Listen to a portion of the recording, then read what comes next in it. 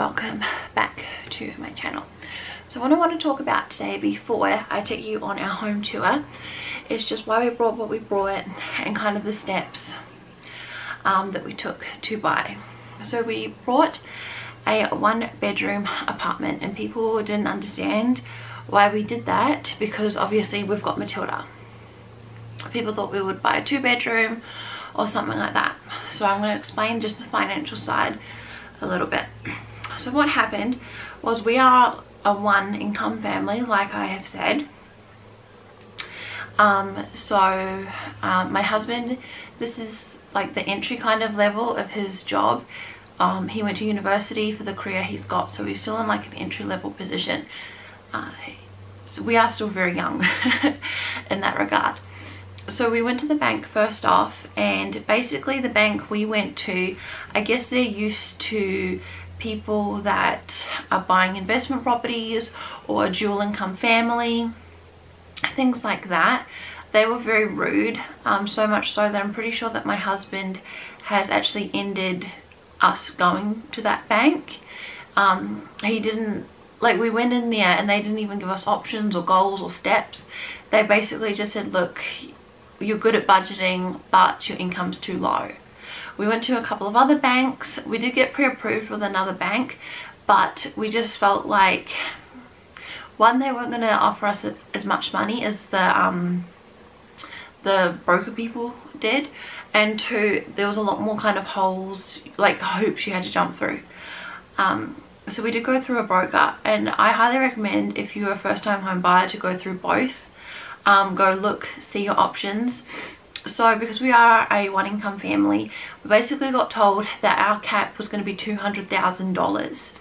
So if you are anywhere basically that isn't in like the Northern Territory or Tasmania, $200,000 is not a lot of money for a property. So we kind of just looked at our options. Originally we wanted to buy a tiny home. So we had seen tiny homes. We thought that would be great. We saw a tiny home on Gumtree for $100,000. The issue with tiny homes is that you can't get a bank loan for them unless you've got like, you could take out a personal loan, but you have to have lots of capital and things like that, and we didn't have that. The other issue we had was the land that we did look at buying. Like both of the things together would have been all of our money, and we wouldn't have had money left over for plumbing and to set the electricity up. And then we also found out that basically where we live is a no zone for that. So certain places in Australia, you could live in a caravan full time, you could have a tiny home, you know, it's a lot less restricted. But where we live, for some reason, there was so much red tape you would have to go through. So basically all I could find was that you could have a tiny home, but it has to go on an existing property as a granny flat, and it has to be attached to the residential area. Otherwise people could only stand there for up to 30 days a year or something. It was rather stupid. And then of course with the caravan, we had looked at getting a caravan to put on property to maybe build a small home or a small cabin, because we didn't want anything too big. But again, it was like 60 days you could do that. There was just a lot of restrictions, and of course everything that's going on in the world, building, and it never would have worked out well. So we looked at apartments while I was on Gumtree. If you're not Australian, Gumtree is basically like if you've got Facebook Marketplace, it's like that.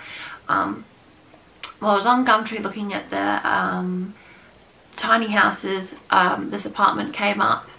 It was right in our price range. I think at closing, I think it was listed at 207. So I messaged the person. We went and looked at it the next day. And then that night we put in an offer. We absolutely loved it. I think people, when they come in, they think it's very small. It is small. It's a 1-bedroom apartment, and you'll see how we've kind of layered things out when I do the house tour. So we wanted a tiny home, and that is what we got. It is a lot bigger than a caravan, and I guess some tiny homes, you know, it is what it is for a first home. were a few things we didn't expect to happen, and that was just because we brought in lockdown, so it took a little bit longer. Originally we thought that it was going to be around, I think, 21 to 28 days, like the whole process, and I think it took almost 2 months, and that was just because we had some hold-ups with building inspections and things like that. We had an issue with something to do with the lawyers as well, but those are just things that couldn't be helped. So at closing, I'm pretty sure we offered the full price, so that's what we paid for it, $207, and we were really happy with that, because now we have been in here for almost a month. We've been in here, and I was looking the other day and we saw that properties like this are now going to auction. Australia is a very, very hot market at the moment. It's becoming very difficult for young people to get in. So that is why we brought what we brought, just so we could get a foot in the door. Obviously we will be here until we have our next baby. We are thinking we would like a little bit of an age gap between Matilda and the next child, but God might have other plans. Either way, I'm pretty sure until Matilda's like around 5, I don't think she'll care being out where she is. We are going to section it off, but like I said, because of certain things shipping wise and just it hasn't happened yet, so we will be looking at doing a lot of that next year. The other thing that we weren't expecting was that it doesn't have an oven. It has kind of like a pizza oven kind of thing, but you'll see that when we do the tour. From what I could read, this place hasn't had an oven in a very, very long time. My husband said that there's no problem. We would want to redo the kitchen anyway. Out of everything, the kitchen is the only thing that we think that we will remodel a little bit. I did paint it yellow. I absolutely love it yellow. I've seen like pictures of like yellow kitchens with white cabinets. That's what I was going for. So I think in the next couple of years we will be looking at doing something different to the kitchen and putting in a little bit of a dividing wall like where Matilda is. So those are the only two things that we thought wouldn't work, but we know that we can make them work later on, if that makes sense. So what else? So it's basically just a standard, I'm pretty sure it's 65 square foot. It also comes with a built like a garage, which was the huge selling point for my husband, because previous at our old place our car had been broken into. So a nice garage, it locks up, and we've got extra room for storage. We've got a little storage shed in the garage as well, so whatever doesn't kind of fit in here we can put down into the storage shed.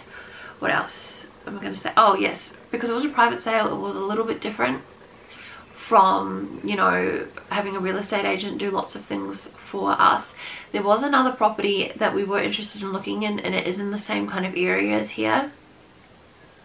And I did ring the real estate agent like a number of times because I wanted to go and look at it, but you know, he never got back to me. So I was really happy when this property came up in the same area. This is a really nice area. It's really close to town and schools. It's very family friendly orientated. Like around us we've got lots of young families. It's close to schools. Even though Matilda's not going to go to school, she will be homeschooled. We wanted, if we had to rent this property out or if we sold it, we were keeping in mind those kinds of things.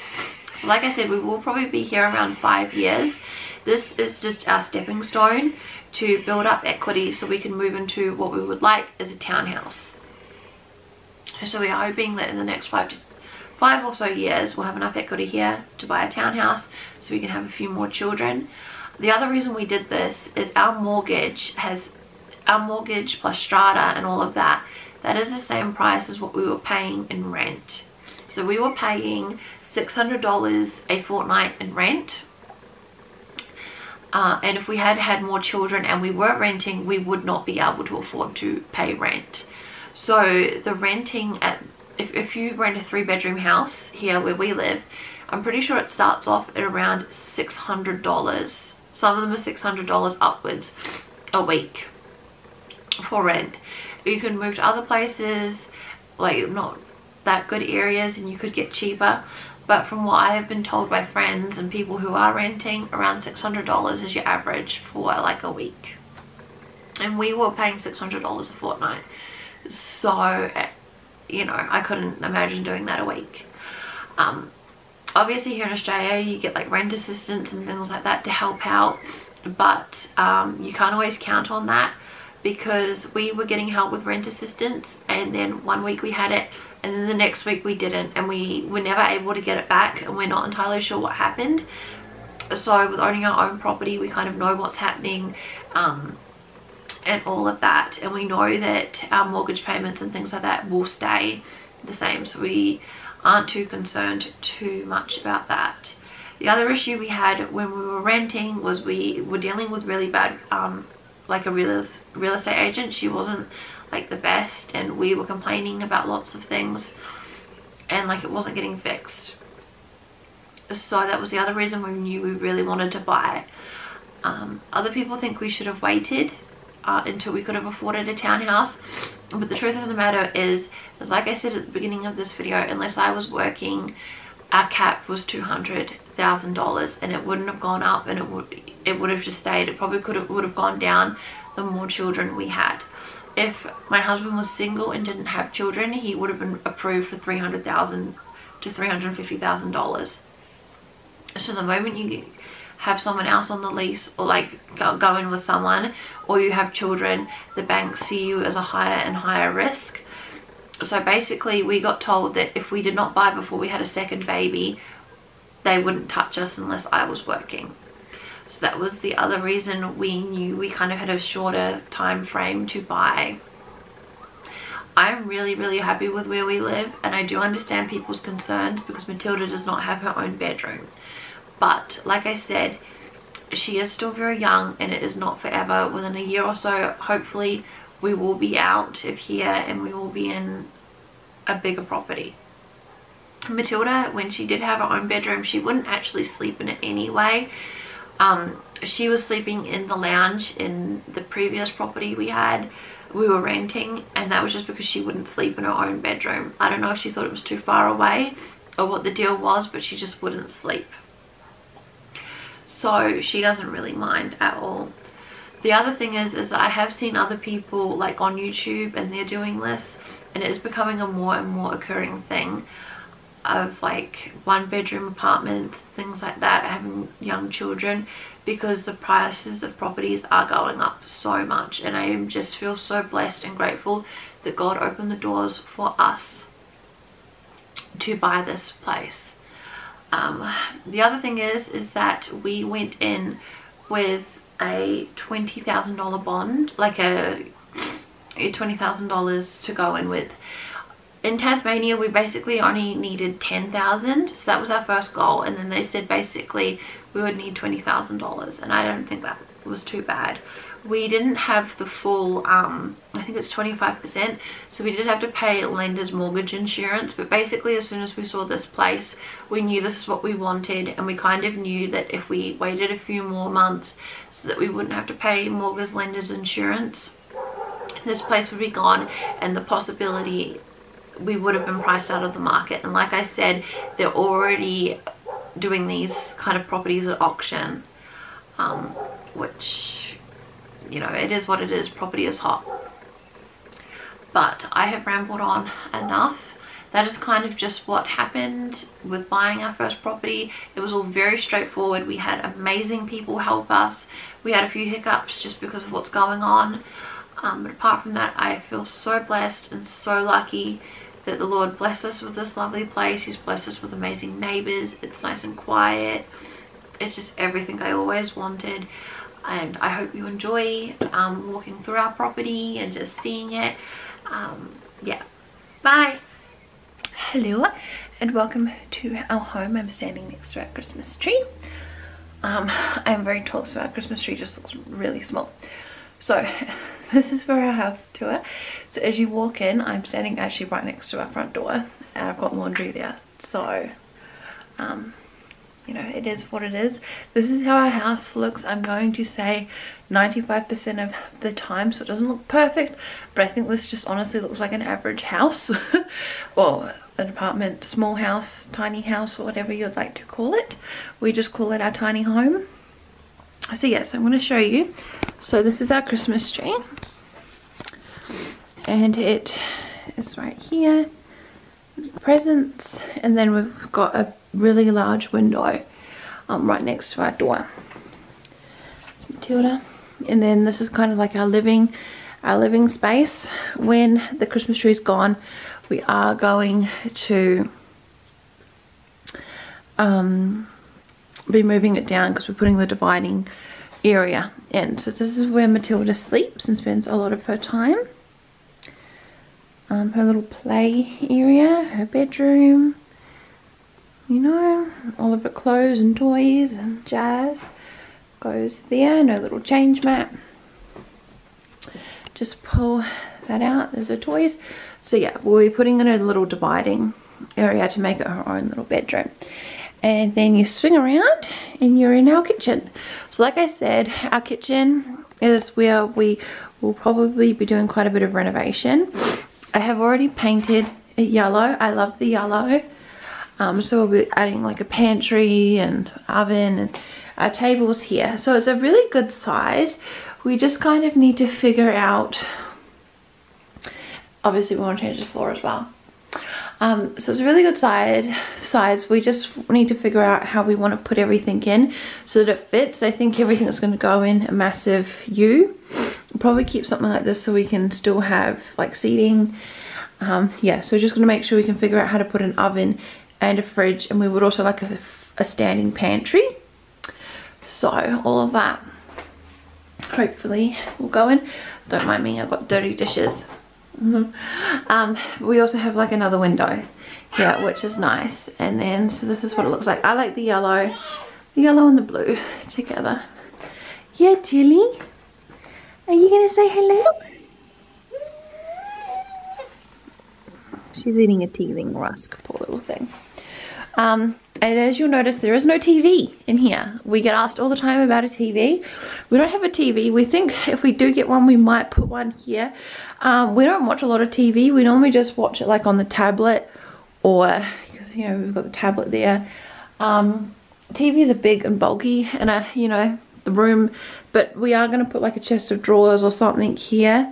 So we might put a TV in. I don't know, depending on how dividing Matilda's area goes. All of Matilda's clothes are in here. But yeah, I might do a bit more of an in-depth when we finish, you know, putting the divider in and all that of how we set up Matilda's room. And then in here is our bedroom. So our bedroom is really big. This is really what drew me to the home. So again, we've got another window here. We're going to be getting another bookshelf to go in there. Oh, sorry, Tilly. We left Matilda. She wants to be involved. Here you go. Oh, here you go. Here you go. Okay. So yeah, the bedroom is really what drew me to it. It's so nice and big. I've painted it this blue color. And then we both have our own closets. This is my husband's work area. Another closet. We keep all our linen up here. So yeah, because sometimes he has to work from home, so it worked in really well. Then we've got a bookshelf there. I'm going to get another bookshelf to go there, and then something so it kind of looks like it all connects, if that makes sense. So I think it's a really nice big bedroom, and we're going to get the Him Amazing Grace to go above our bed, hopefully. And then you walk in here, and this is our ensuite. I haven't painted the ensuite. I was going to paint it, but I was going to paint it the same blue as the rest of the house, but I didn't know if I wanted to or not, so I've just left it. So we've got the shower. The only thing we'll probably be changing here is the sink. I don't really like the pedestal sink that's on there, and obviously would like a bigger mirror and things like that. Towels. Matilda's bath that we're really happy that it came with the plug-in for a washer and dryer. Yeah, and then you walk in, and so yeah, that is our home. Okay guys, that is our home, and we really hope you enjoyed watching it. I know it's small, but it is filled with so much love, and we are